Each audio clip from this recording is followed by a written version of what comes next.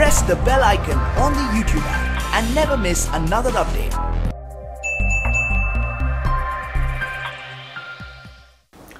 Hello, this is me, Dr. Satish Bhat again, and it's great being here for an episode of our Diabetic Care India channel.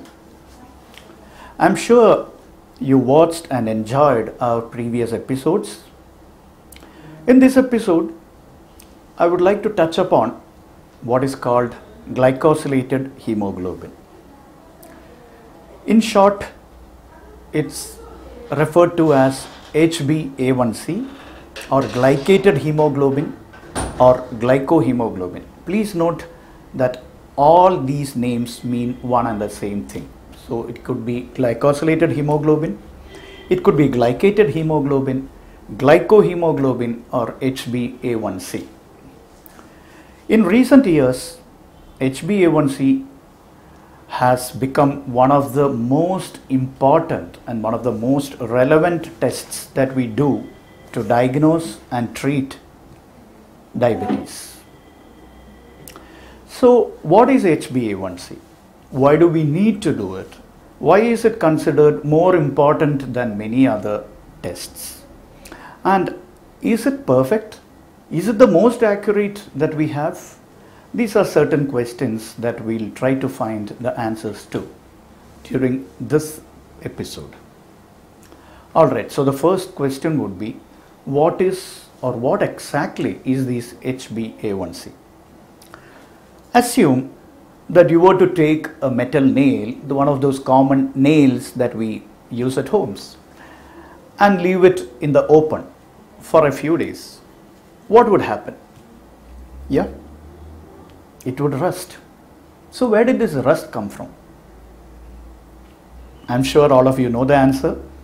The rust came because the iron in the nail reacted with the oxygen in the air. So you have left the nail exposed to the oxygen.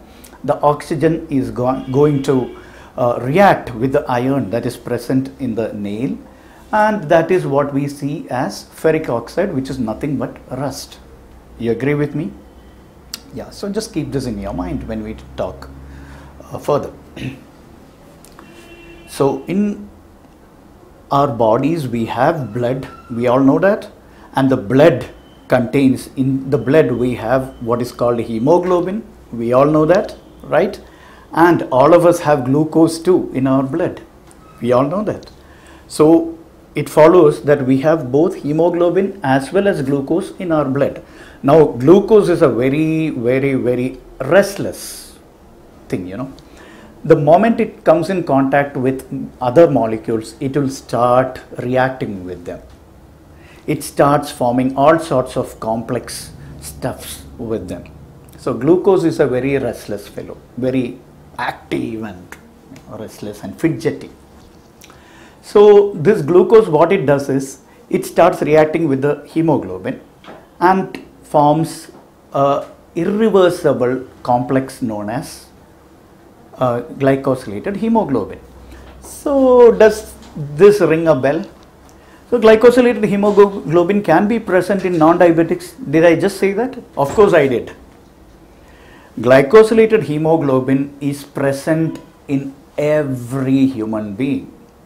It's not like I have glycosylated hemoglobin and therefore I am a diabetic. No. But there is a cutoff. Just like there is a cutoff for your blood sugars, there is a cutoff for glycosylated hemoglobin or HbA1c, an upper cutoff. So under normal circumstances, it shouldn't exceed this upper cutoff. So please remember that HbA1c is perfectly normal. It doesn't mean that you have a disease. Just because you have HbA1c doesn't mean that you are a diabetic, as long as the HbA1c is below that cutoff. So what is this cutoff we are talking about? Generally speaking, when we talk of an HbA1c cutoff, we look at 6.5%. So in India, HbA1c is still expressed in terms of percentage, but in many countries around the world, nowadays they are expressing HbA1c in terms of moles per mole. All right. So you have millimoles per mole of HB. So please keep this in mind.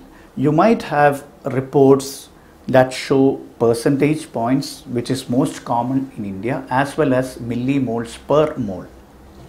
So I'm not going into that part right now because we are talking about Indians. So let's confine ourselves to the percentage reports of HbA1c. So how much does it roughly turn out to be? So yes, in pre-diabetes, so now kindly pay attention here. In pre-diabetes, we would want the HbA1c to be less than 5.6% to 6.4%. So anywhere between 5.6% to 6.4% is considered pre-diabetes. But anything less than 5.6% is non-diabetic. So you can be happy, you can rest assured that you are not a diabetic if your HbA1c is anywhere less than 5.6%. But if it is between 5.6 and 6.4, then you are a pre-diabetic. Now why do I touch upon this pre-diabetic part so much?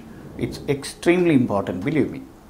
Because pre-diabetes is that stage wherein you can actually reverse completely. You can actually reverse your diabetes completely into the non-diabetic category. You can become a total non-diabetic if proper steps are taken during your pre-diabetic status. In fact, we'll be talking about pre-diabetes in a subsequent episode. So right now, suffice it to say that if you are a pre-diabetic, your HbA1c would be somewhere between 5.6 and 6.4. But if your HbA1c is above 6.5%, then you are a diabetic.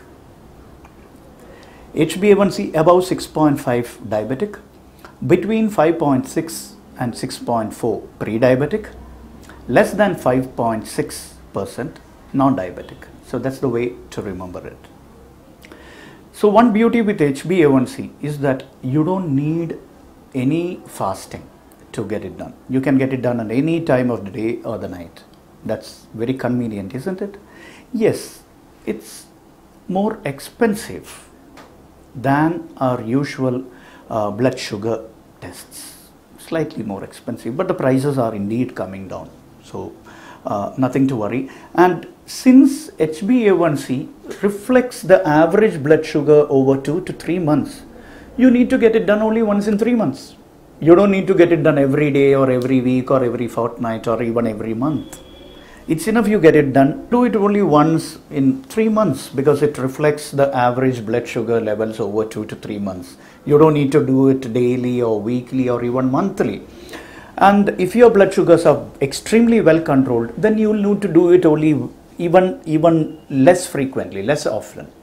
So maybe once in 6 months would be good enough if your blood sugars are excellently controlled. So it works out to be cheaper in the long run, doesn't it? So don't worry about the high cost of HbA1c compared to the blood sugar levels. It is extremely important that you get your HbA1c tested as per your doctor's advice. I think we have touched upon almost everything about HbA1c that a lay person needs to know. I am not being technical here. I am trying to keep it as simple and practical as possible. In case you have any queries, you're welcome to ask them in the comment section. And please do like this video and do subscribe to it. And then yes, please press the bell icon for the notifications. Thank you very much. Press the bell icon on the YouTube app and never miss another update.